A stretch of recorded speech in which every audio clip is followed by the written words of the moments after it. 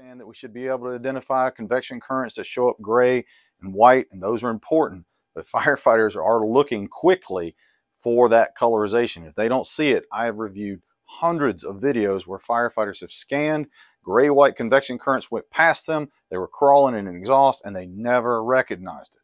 That comes from thermal imaging training and education. If your firefighters don't recognize it, start there. Anything moving fast, white, hot, is hot. That's convection currents. You don't care about what color it is, just know it's hot. But when does your camera show colorization and why? The manufacturer gets to choose when they show color at what temperature.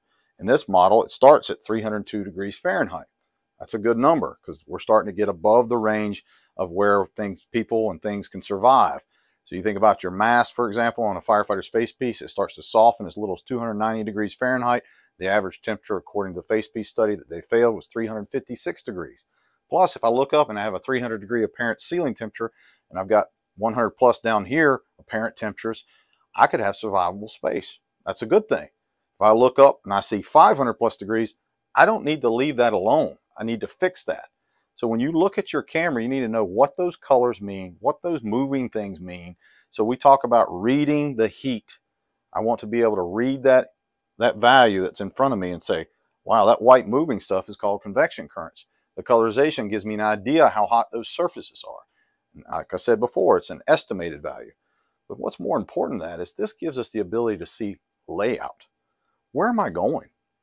What's in front of me? Is this a nice, neat bedroom? Is it a kitchen? Is it a corner office? Is it a child's bedroom with 2 cribs in it? All of that's important, and how clear I can see that depends on a couple different things. Does your camera have a very good thermal sensitivity rating? So the lower that number in units millikelvin, the better you can see. That's important. Does it have a high resolution?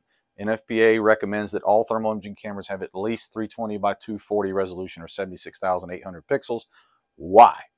Because it allows you as the firefighter to see a small child's hand at a preset distance, which is approximately 15 feet.